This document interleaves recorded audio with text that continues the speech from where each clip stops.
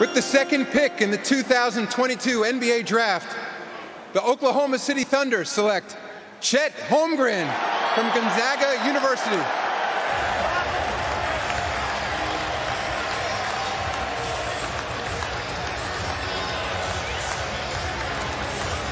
Chet Holmgren headed to Oklahoma City. You can see him sharing a moment there with his parents.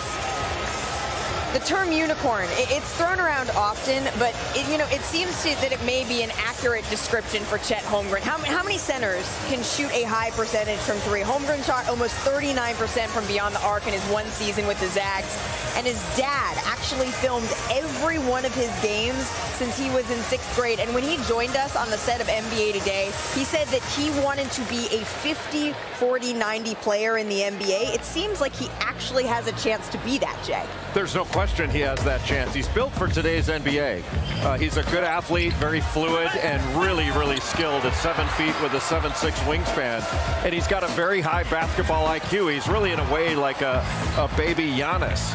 He's not a center. He's not a low post guy. He is a perimeter player. And you can see he's got a turnaround jumper. He's got a fadeaway. He's got that little Dirk move. He hit over 40 threes on the season to go with over 100 blocks. There's been only 3 guys that have done that in the last 25 years.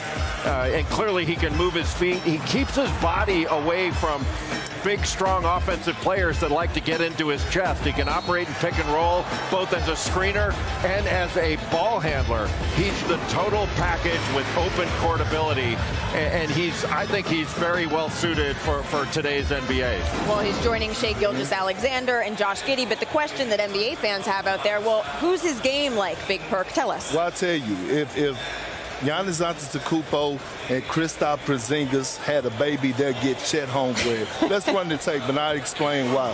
When you think about it, he's a combination of the two. When I look at him, I see the Kristaps Porzingis in him, a big that's able to stretch the floor. He has a nice post-up game, face-up game, turnaround game, 15-footer. When you put him in the pick and roll, he can mix it up, pop to the 3, and guess what? He shoot lights out. When I look at him for us at the Giannis aspect, attacking downhill, taking up space, and once he get in the paint, he's finishing at the rim with authority. Why they had to have me in this clip. But this is who Chet Holmgren is. Do not let the body frame fool you.